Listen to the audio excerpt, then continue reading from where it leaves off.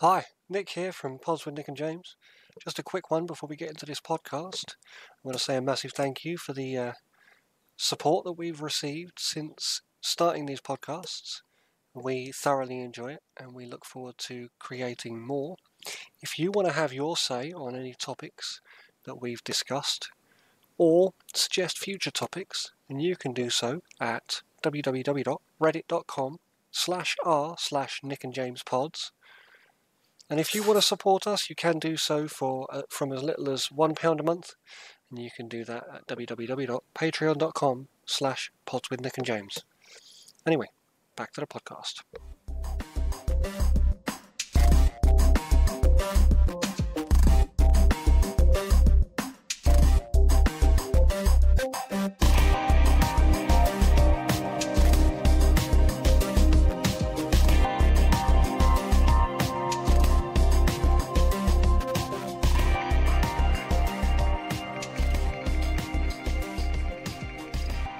Hi, you're welcome listeners to Pods with Nick and James.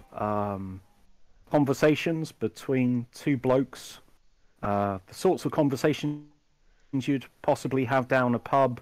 I don't know, the kind of conversations you can't have around a water cooler as there's just too much gossip.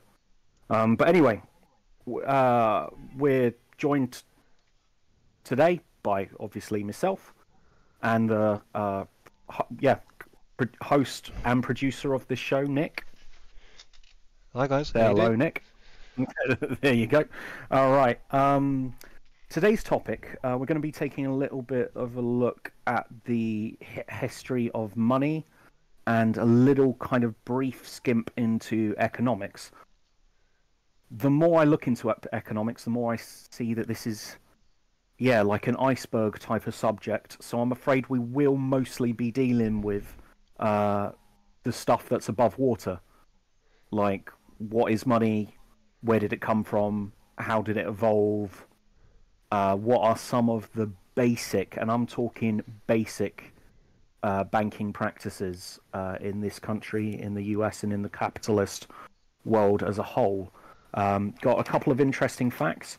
I will freely admit, I am taking most of this information from a couple of Google searches, but then also from History of Money, a financial history from barter to Bitcoin by Mike Thornton. What I loved about his book is, unlike The History of Money by Jack Weatherford or Economics, a very short introduction, the book doesn't immediately start with a gonzo journalism style story of one person in Africa and one person in the New York Stock Exchange. Just to you other guys who wrote economic books, I'm sure your works are brilliant, and I'm sure the stories that you're telling may very well be true. But the fact that out of 3 books that I looked at, 2 of you did it, try and come up. Nope, gonna hold myself back. There's a lot of interesting facts to do with money.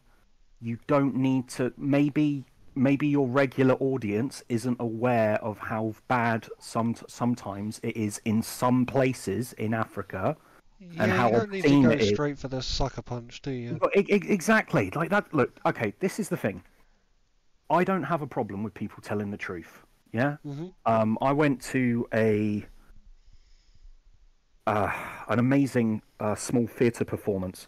Didn't know it was about gay conversion therapy, but it was. And although, like, it's very easy to get offended when someone's saying something against your religion, the fact that it was honestly done, intelligently written, and contained obvious real-life emotions from real-life experiences that these actors had had meant I had nothing but praise for them by the end of it. I was deeply troubled, but also deeply moved. And it was just, wow. Whereas this stuff... okay, so me and you have both been raised in a very affluent society. However, we've also been raised in a society which is constantly bombarded by images of poor Africa. And although there is some truth in that, there's also lots of parts of Africa which are actually doing quite well for themselves. There's lots of parts of Africa where people are just going about their business, living lives as people. Yes, there's a lot of on, and I'm not saying we need to cancel financial aid. By all means, send more financial aid, but don't just bombard like it. The thing that weirded me out is it was like the book seemed too much like television.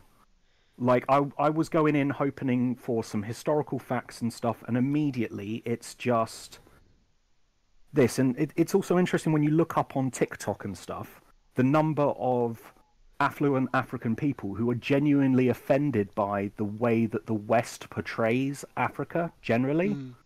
You know, as this chaotic, heedless mass of need. That's not what it is.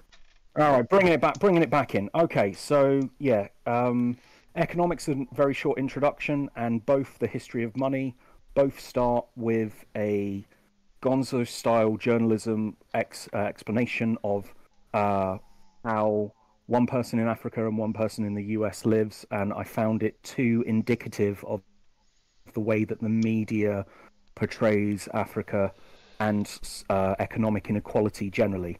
Yeah, I mean, you didn't need to look at two different. I mean, I think that's just a thought provoker there, isn't it? It's just this is Africa, and everybody's got that mentality of Africa being really poor, and so that's an easy thing for people to follow, isn't it? Yeah. Whereas you could have just gone, here's a person from the roughneck part of Boston who has no money and has to fight for his own pennies, and then you've got somebody who lives on the who works on the New York Stock Exchange, making millions, like transferring £1 million worth of stock every day. You know, so there's contrast, but they've both gone for extremes which are stereotypical at best and not actually necessarily reflective of actual events in the area. It's hard to know how things are, but anyway, right. Okay, so my main shout out goes to Mike Thornton, who wrote The History of Money about finances. So we're going to take a look at that to begin with. Yeah. Okay. So do you know what the first form of trade was, Nick? Like, what do you reckon it started with? I should imagine it started with barter, didn't it? Absolutely. So essentially, I have this. I have a pig that I've hunted today, but you're a builder. Can you build me a house, and I'll give you this pig? Absolutely.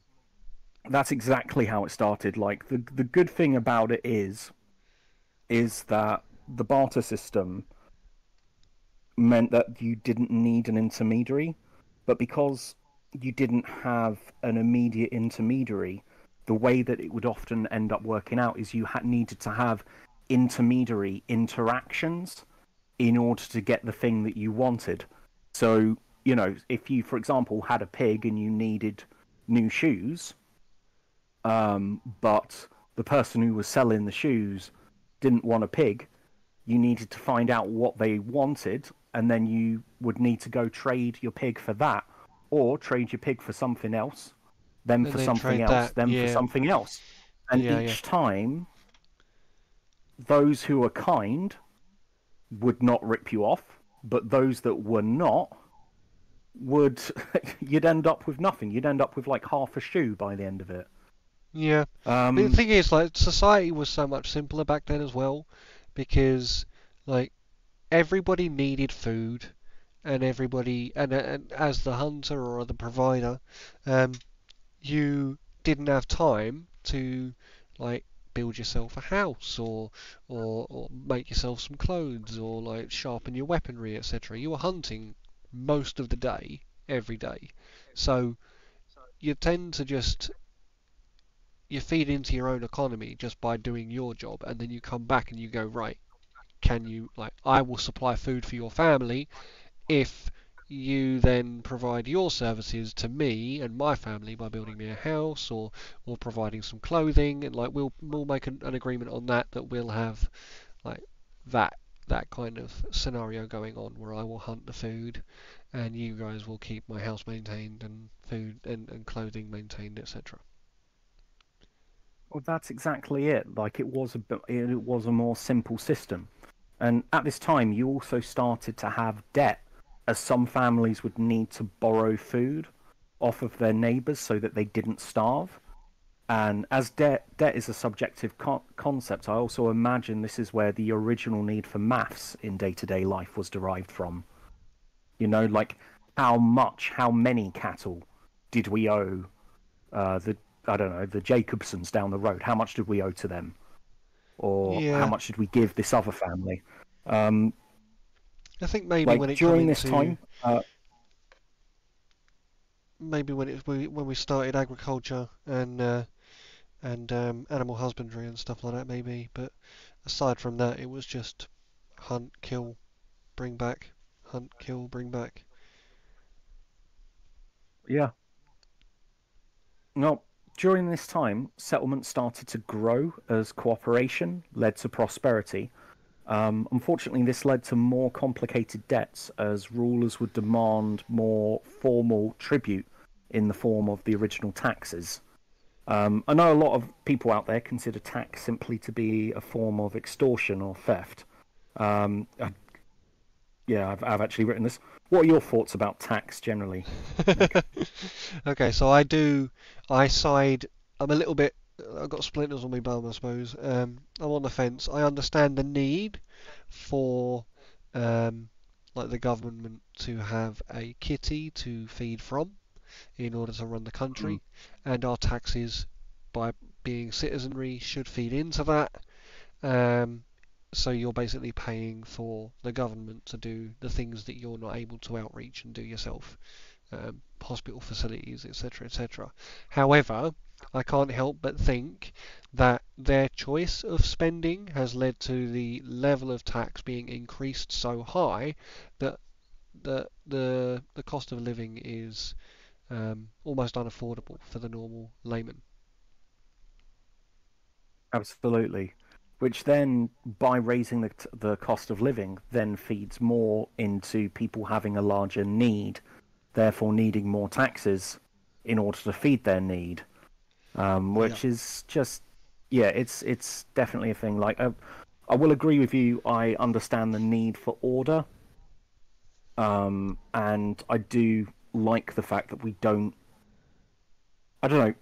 People in this country don't tend to starve to death, and that is something at least that I'm moderately proud of. Out of all of the bad things about like Britain as a whole, like the fact that we don't have, out of all the evils, we don't have that evil.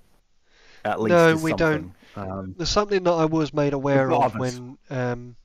when the kids started going to school, and that was that like there are 3 out of 10 children that go to school without breakfast in the morning.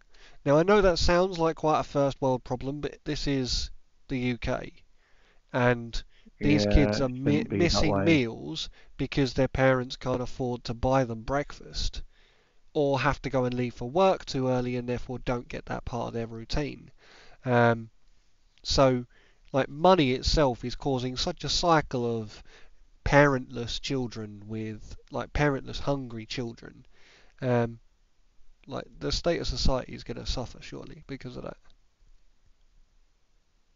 Absolutely. Yeah. It's, I mean, it. You know what? We'll go into. Uh, I should have got some more stuff to do with inequality here, but that's a very fair point. Is 3 in 10? Did you say? Yeah, So literally 30%, nearly a third. yeah. Okay. And that's one of the reasons All why right. I don't. Rashford was fighting so much for free school meals. Because, like, some kids, that school meal most days of the week might be their only hot meal, you know? And that's because of the state of Oh the my cost of living. god. That's because of how high taxes are. It's because of how high your utility bills are. You know. Mm. Oh dear. Okay. Well, that's not good. All right. Well, you know what? Maybe we'll do one of these literally about poverty and about its different forms and different places. That's something to consider for another time. Yeah. All right.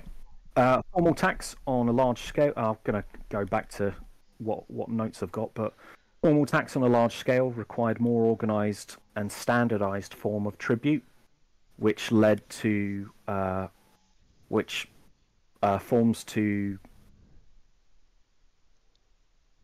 Oh, okay. I misspelt that there. All right, but it basically led to things like capital. So, like capital, the word for that is actually taken from cattle, as cattle were used as a form of tax. So, like if you had a certain herd of a certain size, you were required to give a certain amount of that property over to the government. Sacks of grain were often traded, feathers and shells, and certain types of stone were also traded. The first steps towards money, as we know it today, came from trading base metals. This also required the standardized units of weight to have an agreed upon value.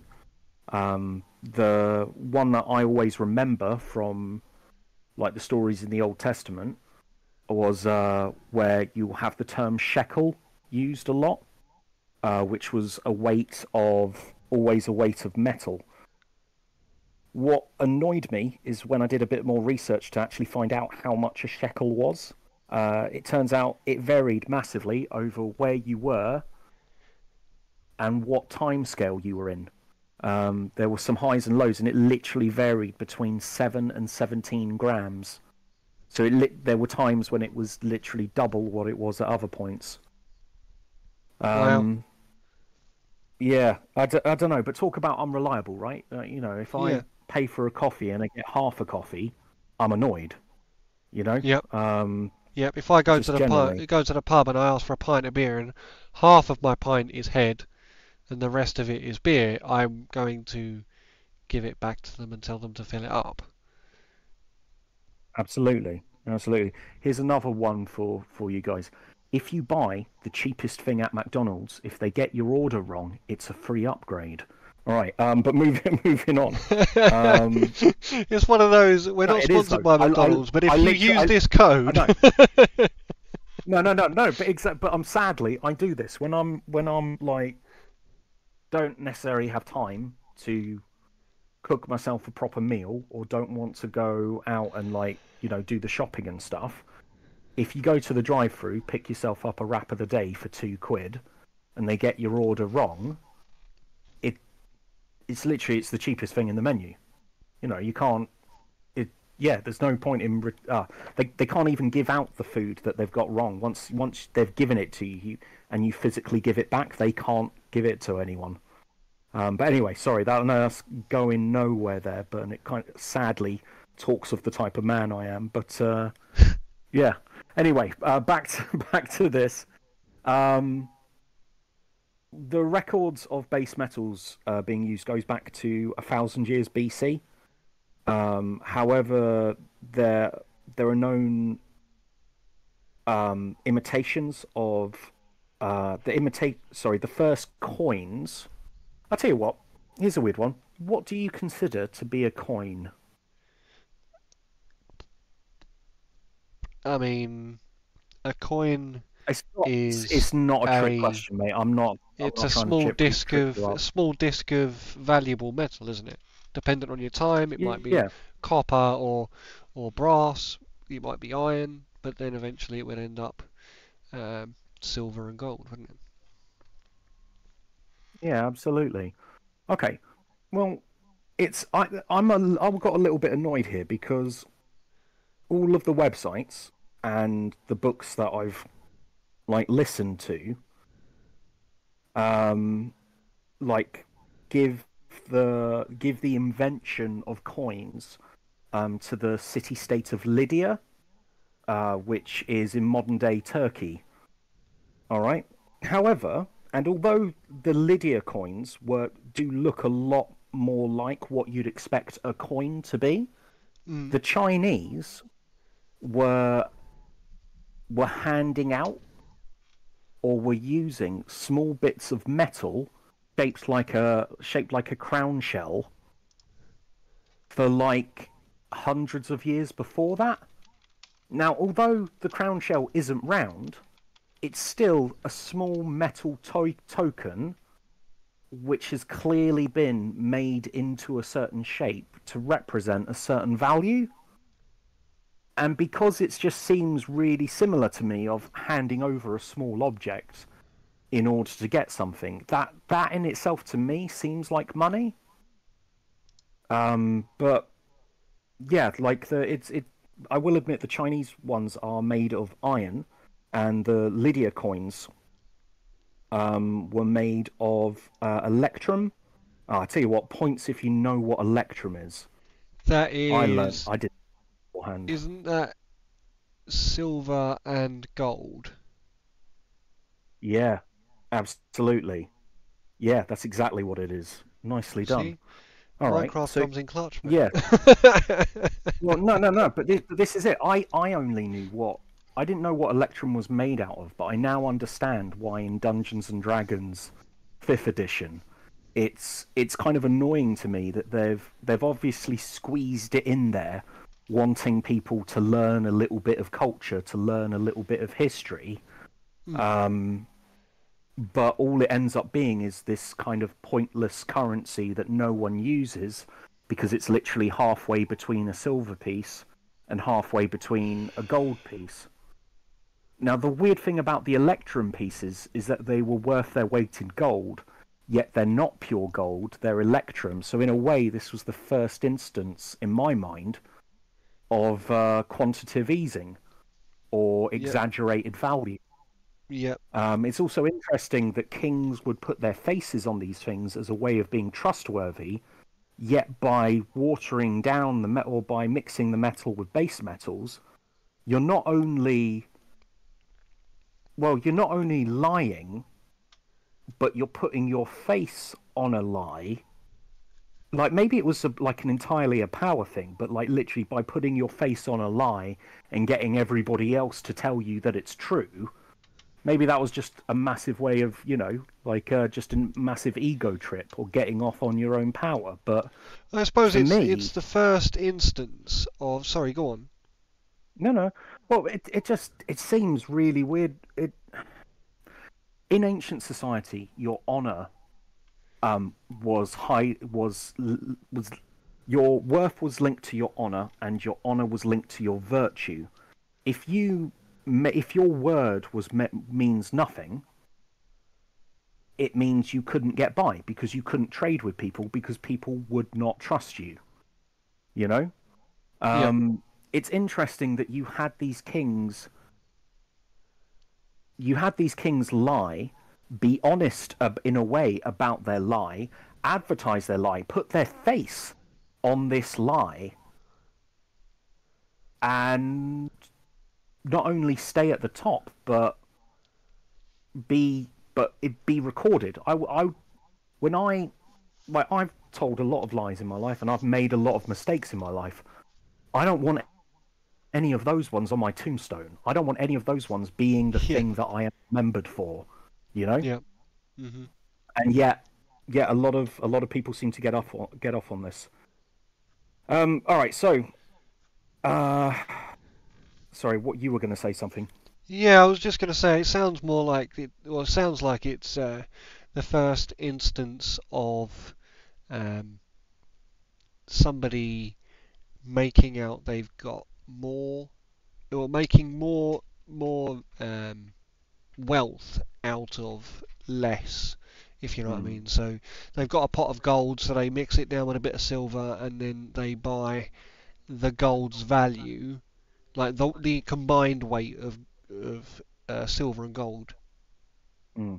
The gold's value of that weight in items, and therefore make themselves wealthier.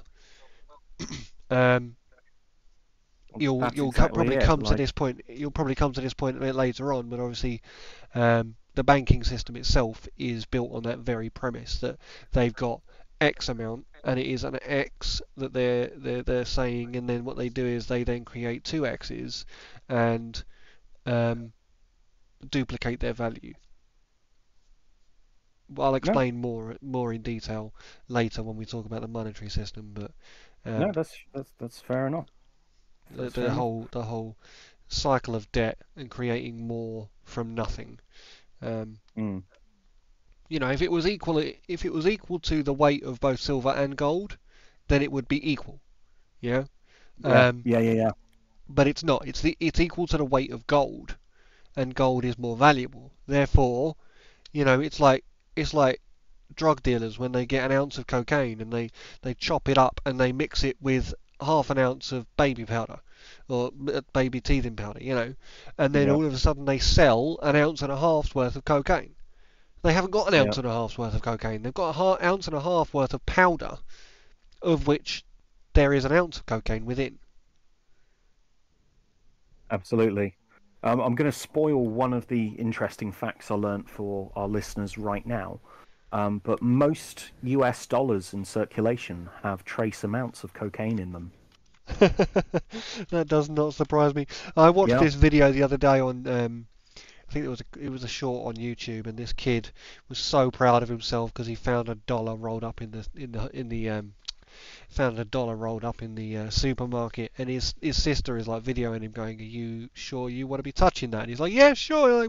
She's like, "How did you find it?" And he was like, "It was rolled up in the aisle." And she was like, "What do you think? Why do you think it was rolled up?" And he went, it was like that dawning realization fell across his face, and he just dropped this dollar on the floor and freaked out. It was hilarious. Oh my god. That's mean, but like I get that is video worthy, sadly. Oh, okay. Well, Lydia is in modern day Turkey, northwest of ancient Mesopotamia. So the first coins were electrum, which is you're absolutely right, is a mixture of silver and gold. The surviving examples have aged amazingly well, which makes sense as gold is imperishable. But I know silver tarnishes somewhat. Silver tarnishes, however, it doesn't break down in the same way that like iron does. Yeah. Okay, so the tarnishing isn't oxidization. No. Okay. It's more like a dirt kind of thing over the top. Absolutely. Well, that's why when silver goes old, it goes black. If any of our listeners find themselves at an antiques fair, I don't know who listens, but if you do, if somebody's trying to sell you something as pure silver, and yet it's gone coppery, if it has tarnished. Gone green, if it's tarnished green rather than black, it ain't silver, and they're having you on. Anyway, sorry, that's something I learnt from Porn Stars. Right. Where was I? Okay, what I know I've already shared this story, I think, in this podcast, so I'm very sorry to our listeners for repeating ourselves, but the word money comes from Juno Moneta, which means Juno the warner or Juno the advisor, as Juno, who is the Roman version of the Greek god Hera, so it's like Jupiter or Zeus is the two same bloke, different cultures, but Romans ripped off everything from the Greeks.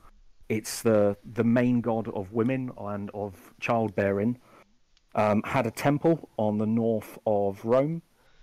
The birds which would often come to the shrine of Juno when the Gauls were attacking Rome, the birds saw them before anyone else did and buggered off early, basically, and made a bit of a ruckus, to the point where everybody in the city wondered what that was all about, looked over the walls, and then saw the Gaul army sneaking up on them.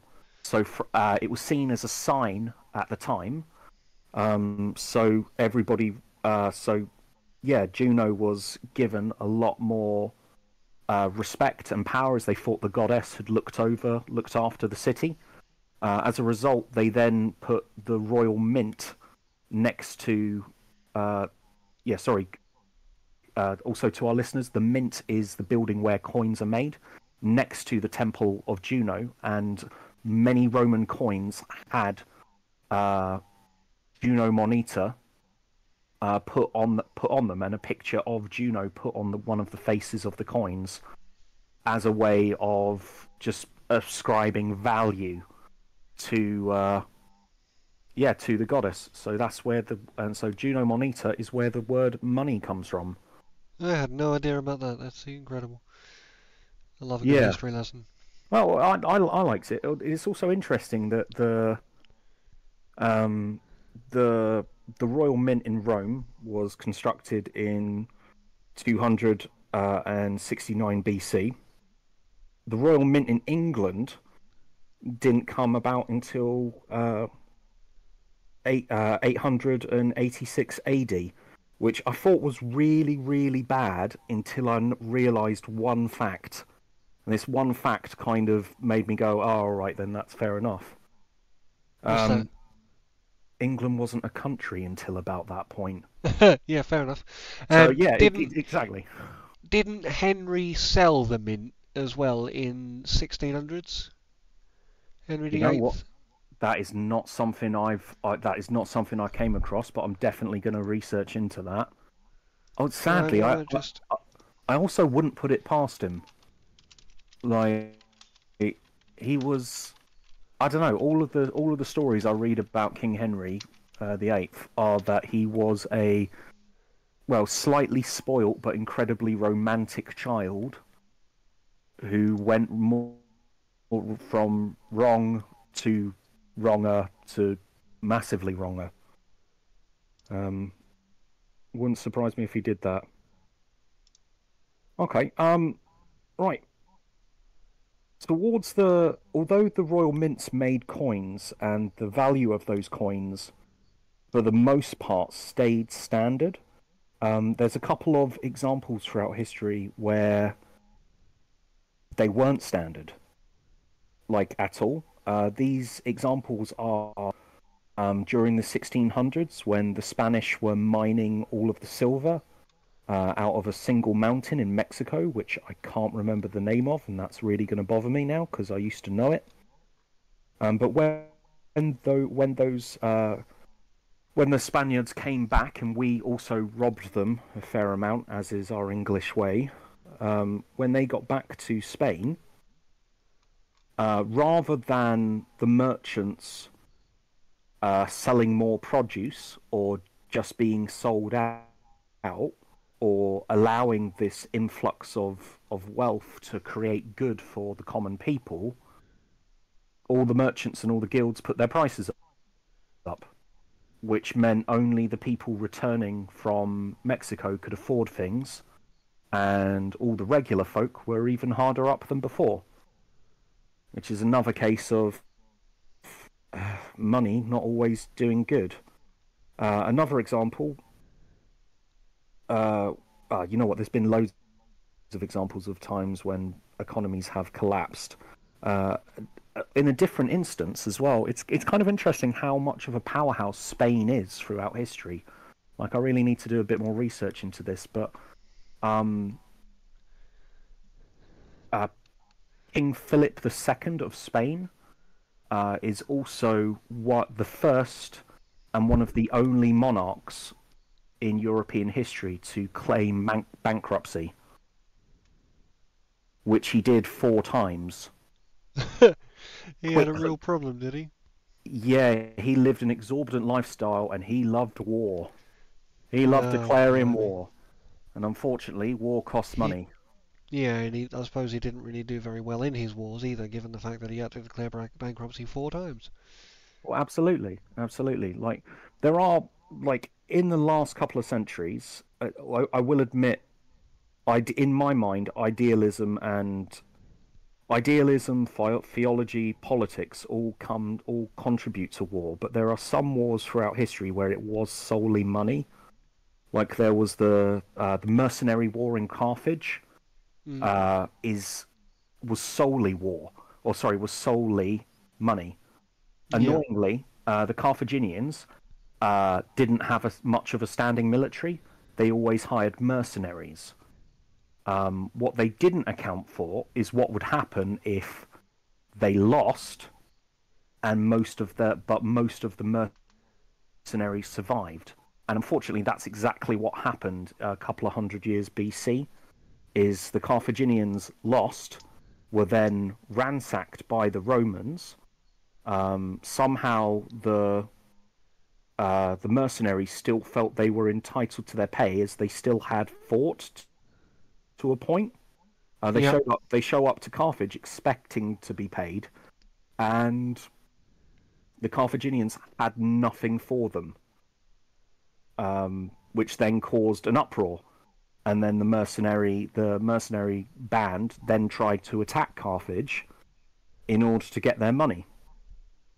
What then really surprises me is that the local people were able to fight them off, which then makes me wonder Why they why needed the mercenaries in the first place. Yes, exactly. Like Yep. it just but anyway, But it's just, I mean, things like that, it tends to just be exploitation, doesn't it? There's, like, I think, I can't remember who quoted it, but there's a quote that says, um, no man is more dangerous than a man protecting his own home. yeah, You know, no matter, like, in that respect, like the mercenaries just exploited the fact that those people didn't think themselves very strong and kind of tried to make money off them based on that. Whereas, absolutely. um, they had no idea that they could actually be as strong as they were. Well, that's it. That's it. Oh, okay. Well, so some other things. Uh, when do you think the first stock exchange was? First stock exchange. Uh, I don't know the answer to this question. I'm gonna go with. Wasn't it around the spice trade? Wasn't it You based you around the you are spice trade? you are massively thinking along the right lines. I don't know when though. Okay.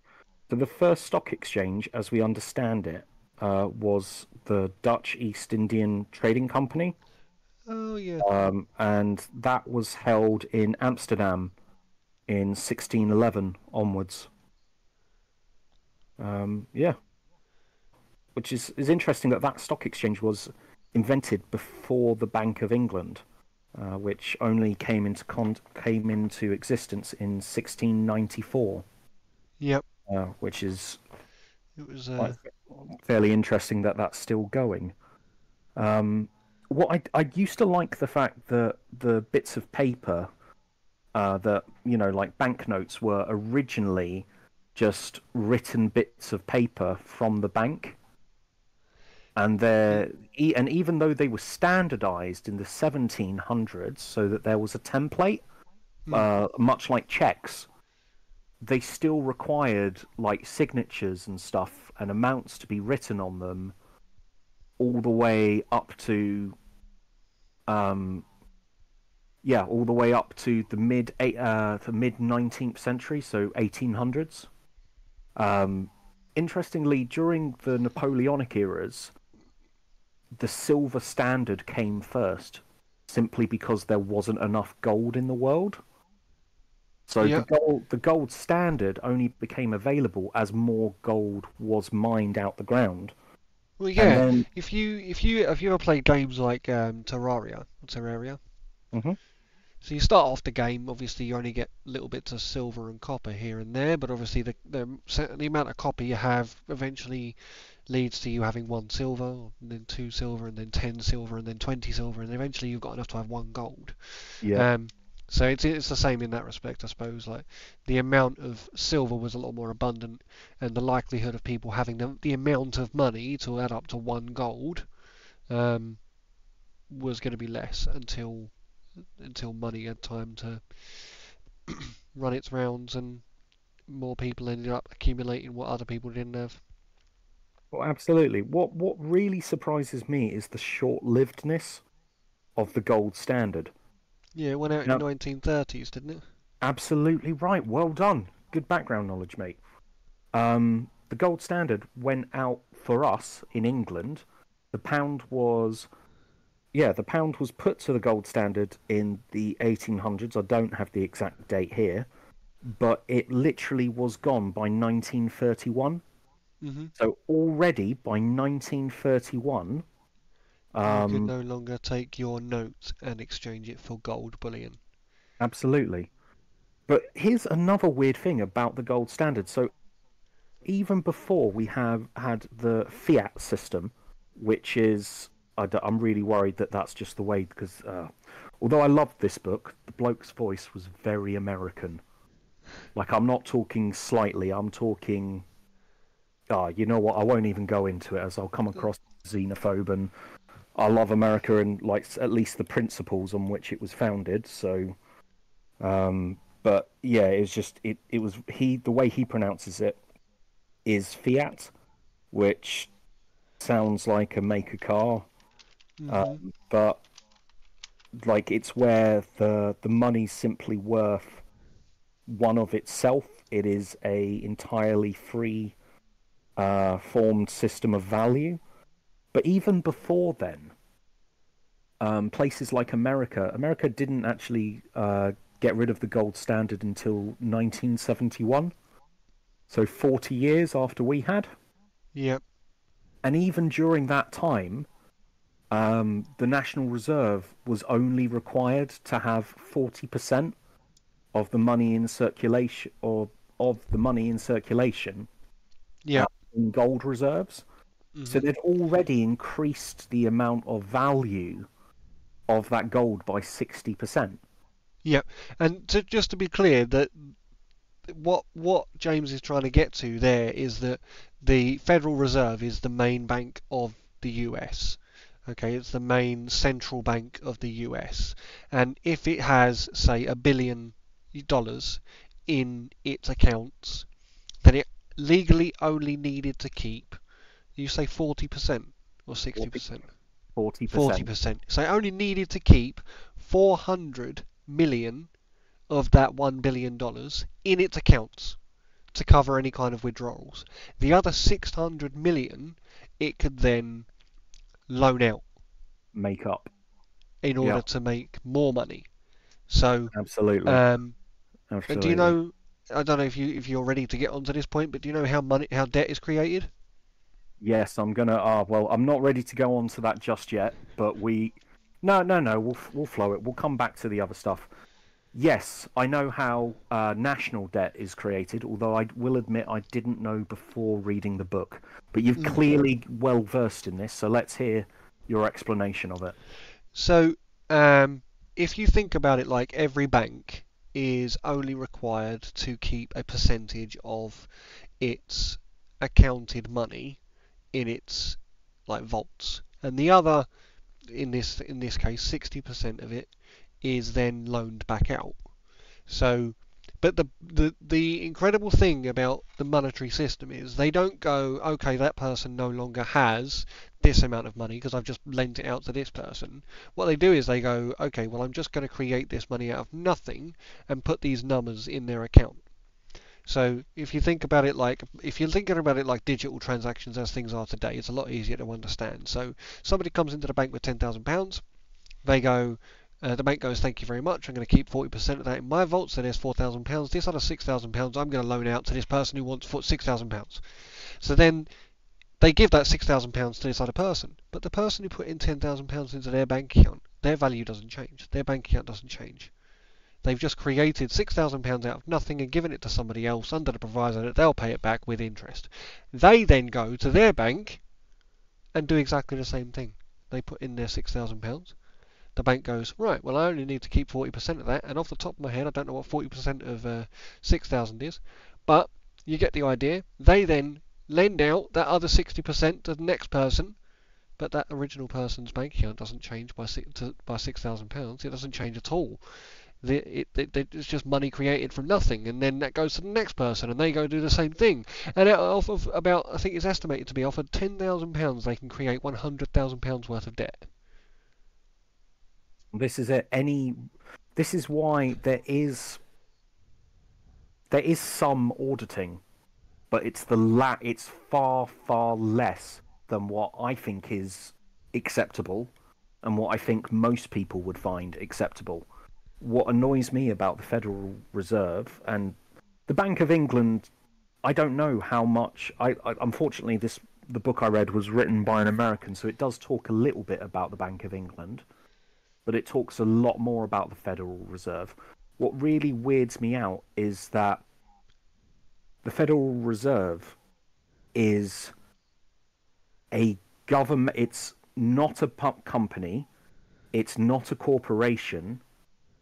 It's almost a branch of the government which is not answerable to the government. And that's what I don't get. The people, the chair of governors for the Federal Reserve are seen as government members, but they are not audited by the government and not held to account by Congress at large. Yeah. Which makes far less sense than I would like it to. It's just incredibly corrupt. And if the very basis, I think it was J.D. Rockefeller who said, give me control of a country's money supply and I care not for its laws. Wow, and he literally said that. Yeah, yeah. Oh my god. Well, we live... money corrupts. Absolutely. It's just kind of, it's a little bit, it's frustrating though, because what some people say, oh well, we should go back to the gold standard, when the banks at least used to have some kind of physical backup to the value of money. Yeah, but the reason do you know what the reason why they removed the gold standard? I do. That's exactly where I was going. Yeah. Okay, exactly. So, annoyingly, ladies and gentlemen, we all, despite the 3 out of 10 children, going to school and not having breakfast, which is still just shockingly bad and a bit depressing, we all have far more than what we should have or what we would have by the gold standard. There physically isn't enough gold to maintain the lifestyles that we live or the value of money in the world. Yeah. Additionally, even when spreading out the reserves so that you've only got, like, say, even if you only had 10% of the actual gold as a gold standard, that means you're leaving 90% of your population at risk of losing everything if they don't get their wiggle on and get the gold from the bank quick enough.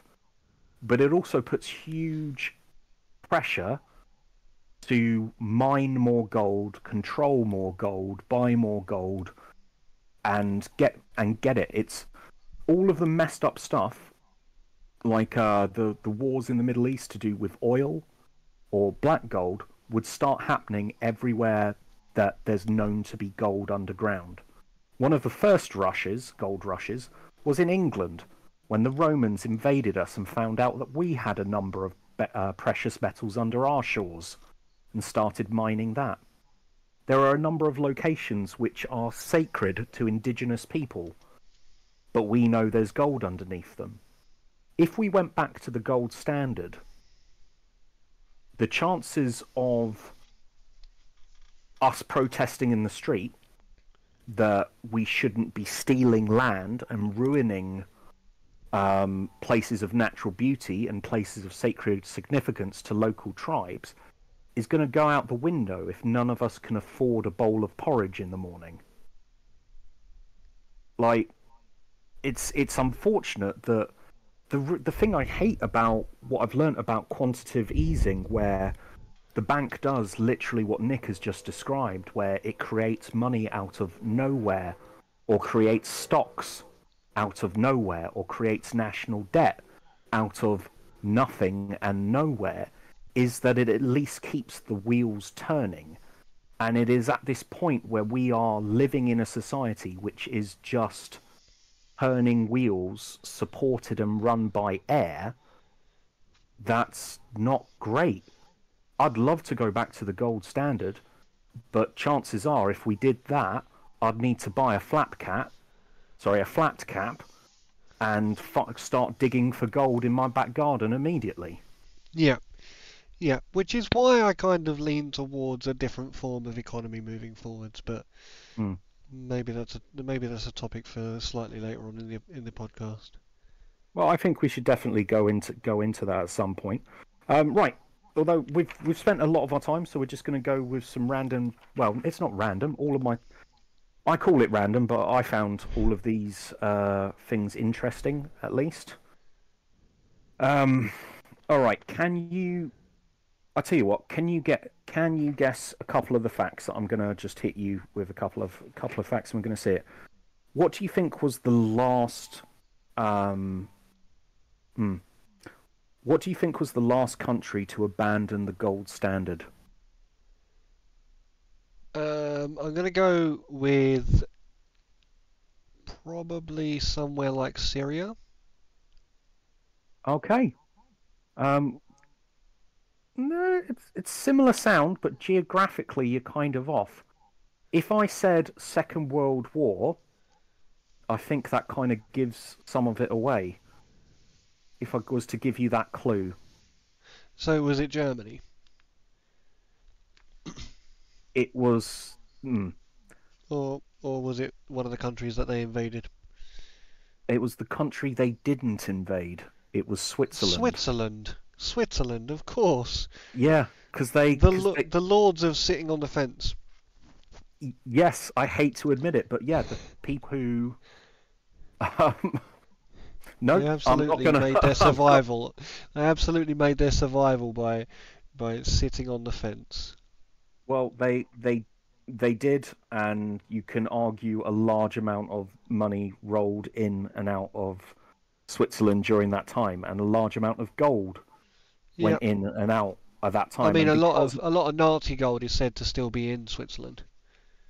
Well, because of that, they were able to keep on the gold standard until the year 2000. So over 70 years, 69 years after we had to abandon it, they were able to stay on it until that time. Yep. Yep. But they also got heavily reimbursed, shall we say, by the wealthy, by being essentially a tax haven. They were quite happy to be a tax haven for the wealthy, weren't they, in order to maintain that gold standard? Oh, absolutely. There's a lot of countries which have done incredibly well throughout history, and there is... you know what? I'm not going to touch more upon the Second World War. I've got a lot to say about that, but all of that, I wasn't alive during that time. I've just got a lot of second-hand opinions which have been handed to me.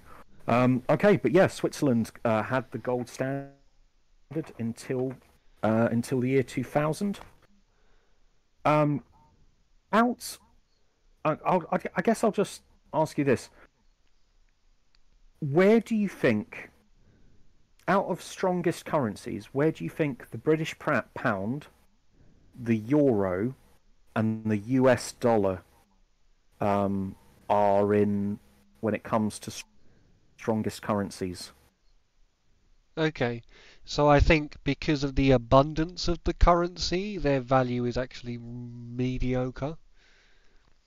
I think the pound is currently lowest, with the US dollar slightly above that, and then the euro slightly above that. But I would say it's probably about middle of the park. Okay, so you were right. Currency value. You were right about where the euro is compared to the dollar. We although all three currencies are still somewhat strong, Surprisingly strong, if I'm honest with you, because I tend to, well, believe the news when it's like telling me how terrible things are. But the British pound is actually the fifth strongest currency in the world. Okay, okay. I know it wasn't. I know it did sink lower than the euro, but it must have clawed its way back up because Ex- Brexit had a massive hit on our on the strength of the pound. Um, Absolutely. Well, the euro is above, and the US dollar is number 10. but that's Um, down to the abundance of the dollar. It's like its strength is diminished by the fact they've got so much of it. yeah, that's It's true. almost like if you give me a bucket of diamonds, then I'm going to attach them to everything and it's going to have no value to me anymore, you know? Whereas if you give me one diamond, I will put it in a special case and put it on a shelf so I can admire it and it can sit there and I'll be really happy with it and it's never going to go to anybody else because it's my diamond. You know, abundance creates lack of value. No, that's entirely true. I tell you what do you think is the the currency which is the strongest in the world at the moment? Oh God. Um,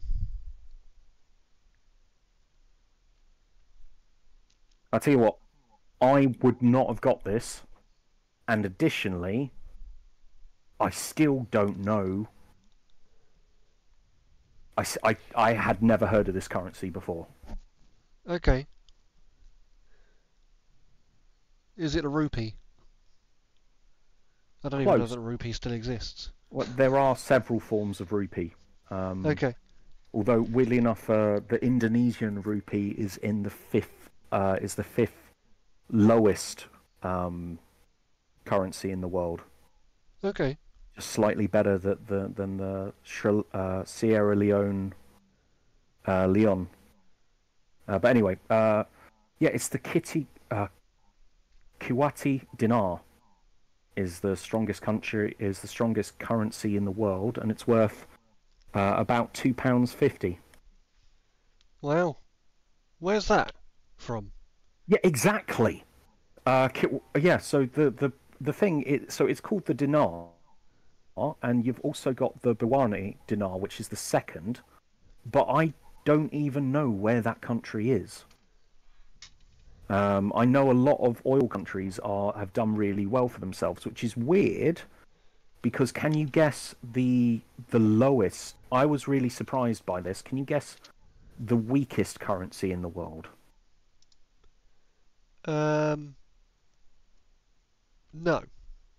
I would probably go along the lines of um, somewhere African Yeah, again because of the because of the stereotype. perspective. Yep, yep. Yeah, and again, it's that stereotype has led you wrong. Um, it's the Iranian It's the Iranian rial or rial. Yeah, it's RIAL. I'm really sorry to anyone from Iran if I'm horribly pronouncing that, but And um, why? What? Why is the Iranian currency so low? exactly. Has it Consider got anything to do with the war? well, you know what? It wouldn't surprise me. I tell you what, based on some of the other low ones really surprised me as well. Like, although again it shouldn't. Okay, so name another country that America's invaded and messed up. Uh, I mean, Vietnam. Yeah, their currency is the second lowest. The Vietnamese dong is literally the second lowest. I mean, they kept them at war for 20 how long? years. 20 years, and that 20, war costs 20 an flipping extortionate years. amount of money. Yep. You know, we said about this last time. Like military, the war, like people make money off of that, and the whole point of the Vietnamese war was about making an economy out of war.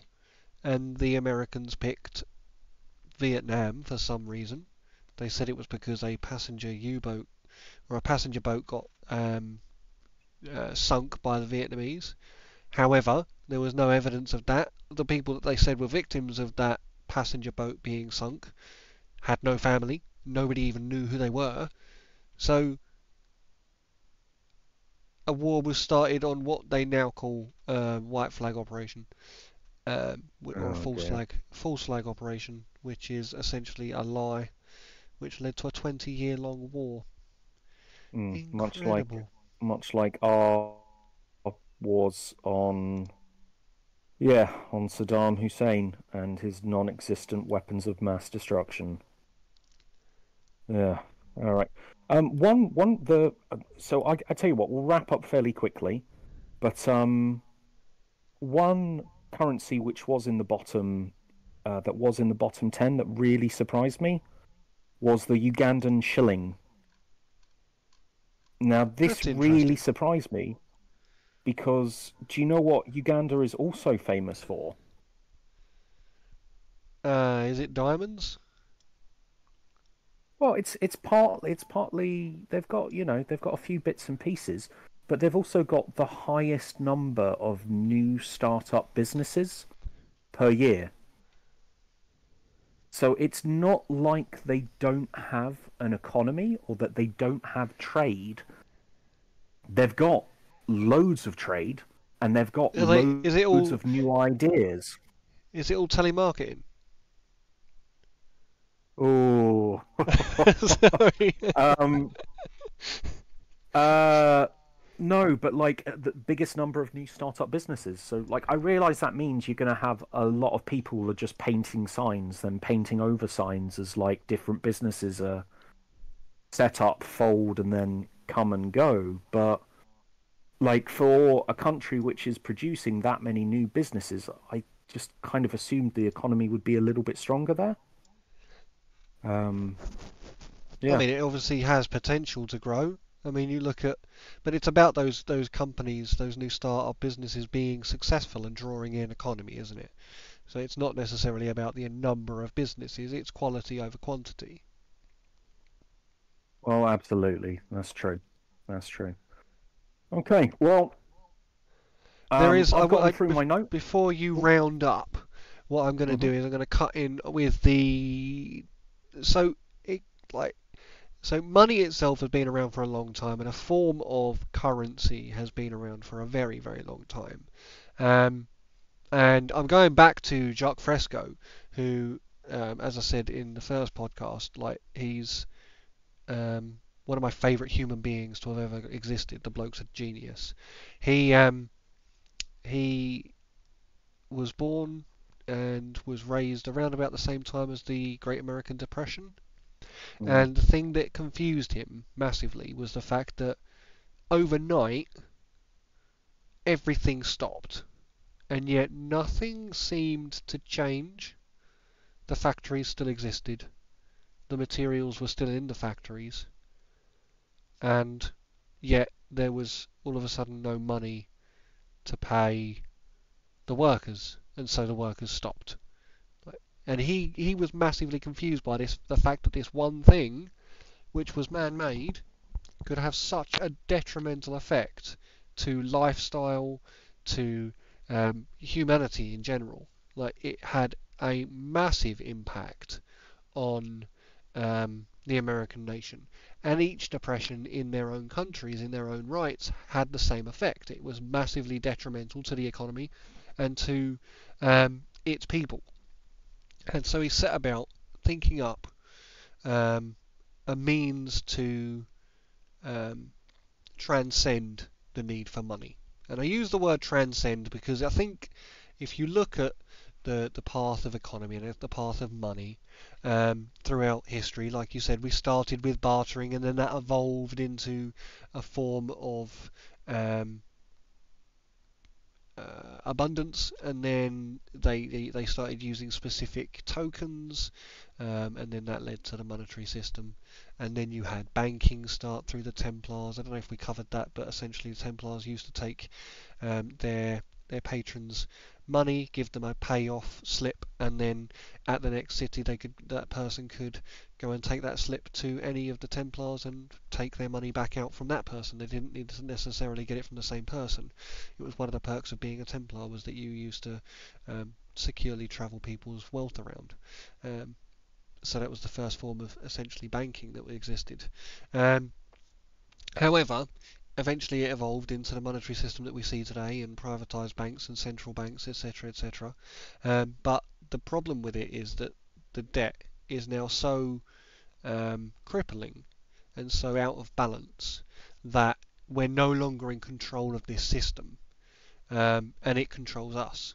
The need for more money outweighs the need for the produce, the need for the goods that we're providing, and that in itself is creating wastage.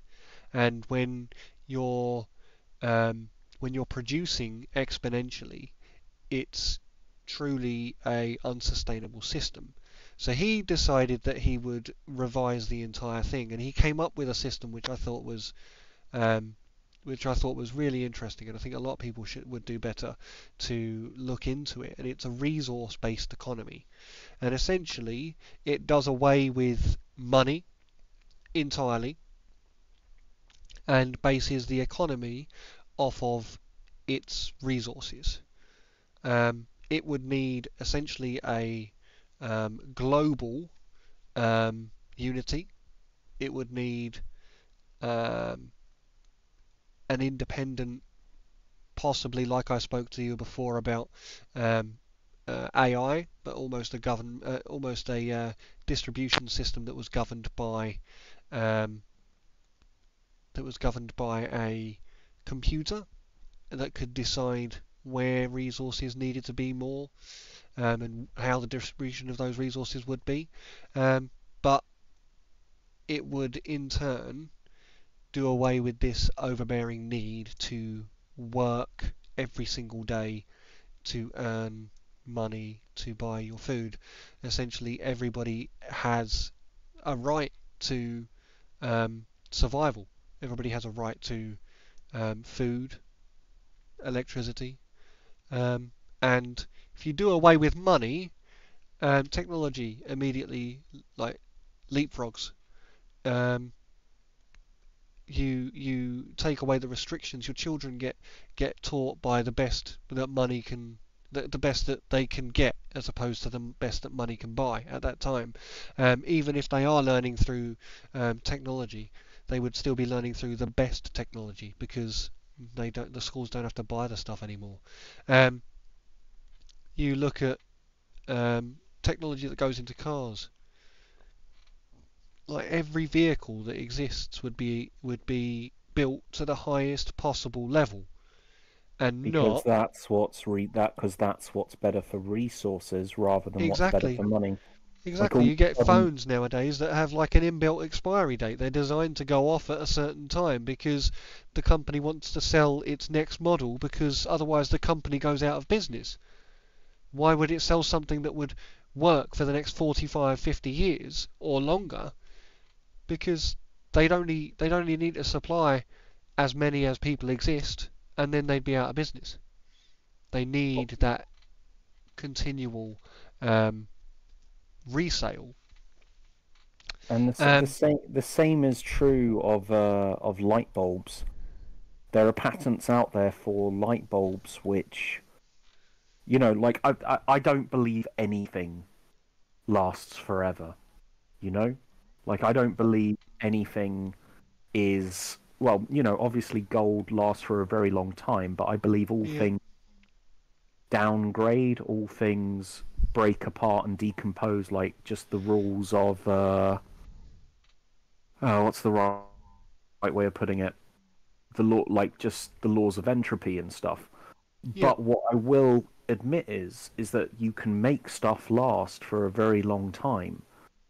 Like yeah. TVs existed for 100 years. Why is it that they only seem to last 5, 10, maybe 20 if you bought a really, really good one? I You remember know? my first TV when it blew, my granddad replaced the tube light in the back of it, and all of a sudden It it was worked fine. again. You know. Love it. Whereas if I took apart my TV now, I'm more likely to kill myself because of the capacitors that are inside the TV are highly dangerous. You wouldn't want to take apart a TV because of how dangerous it is, or a computer screen, or these things that you should be able to just fix, but you can't because they're proprietary. Yeah. They're designed to be fixed by one and only person, that is the company that designed them, and therefore they still have a service. Like my screen breaks on my phone because I've got a super fandangled top of the range phone that needs to be fixed in a vacuum environment so it's free from dust, etc. I have to give it back to Samsung for them to fix it, and then they can give it back to me. Absolutely. Or like, I've heard there's a light bulb. You know what? I'm going to need to do my research on that one, but like, and I will unfortunately somehow squeeze this into the next episode. But I know that there are light bulbs out there which can last decades, literal decades of daily use, and yet I went round my mum's house the other day, and all of the ones on the landing are broken. And I can remember, and I think it's only maybe a year and a half since we replaced those. Now, yeah, the electrics in the house are dodgy. I'm not going to pretend that they're not, but at this day and age, we can make things incredibly fancy. Yeah. What the hell can't we make them well? Yep. Yep. And the point is we can, but there are legal acts. There are actual acts that force companies to create expendable products because of the economy. They must, in order to keep money coming into the economy, they must create products that do not last forever. That is part of governmental acts on economy. If I can't remember the exact acts, but I will find out. And I know that for a fact, that they have to be able to put more money in to the economy. It's a lot of the same reason why pharmaceuticals don't necessarily cure your illness. They sustain your illness, because by sustaining your illness, they keep the economy going. They keep money coming in. They don't want to cure you with one tablet when they can sell you 50 tablets, and all of a sudden their money is increased exponentially, and the economy continues. So I'm not this guy's massive fan in the world, but Chris Rock's skit on this kind of sums it up perfectly. When he says that he says exactly what you've said, that there isn't any money in a cure, there's money in treatment. So you know what he goes. I won't repeat the stuff he says because I don't want us to get banned or for you to get fined or anything. But he names a number of horrible illnesses and just says, yeah, they're not going to get cured, but they will become treatable. Like eventually, you're going to get somebody show up to work and just go, my insert horrible name of disease here was acting up. Sadly, the joke doesn't work unless I actually name the horrible disease, but it's an offensive joke, so I won't go too far into it.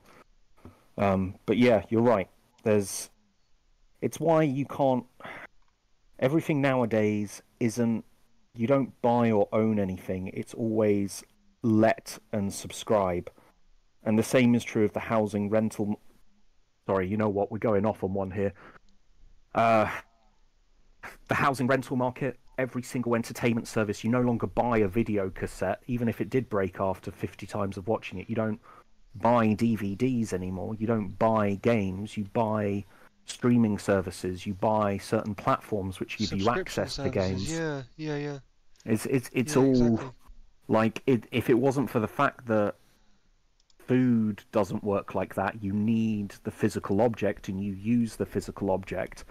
I'm sure, you know, there might become a time when you start getting subscription services to Tesco's, and you can. No, but there is. There's one off the top of my head is um Are you thinking about the protein shakes and stuff like Huel? not the pro. No, because there's a meat subscription service. I was looking at it the other day, actually, kind of going like, I was actually looking at their hamper because essentially my idea for shopping is I'm very ritualistic. I tend to eat the same meals, but on a rotation. Like there's variation there, but I know what I like to eat, and therefore I tend to eat a week's worth of ritualistic meals.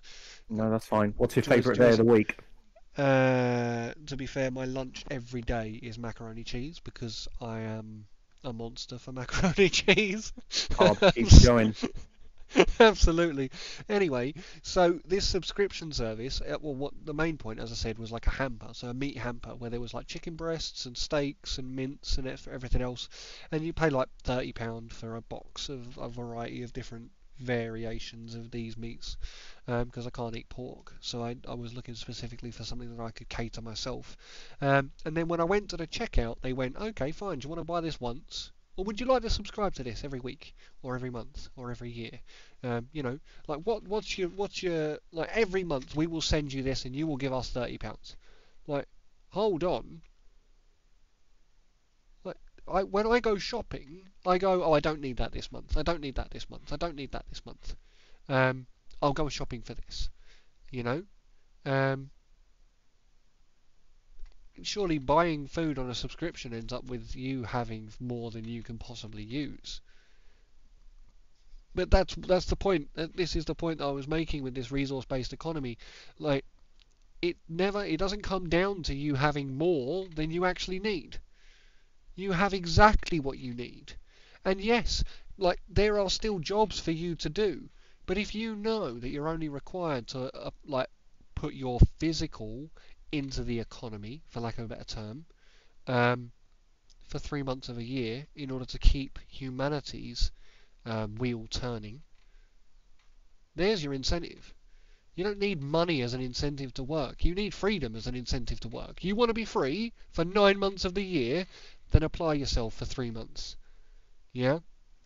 Yeah. Like, money is... it's...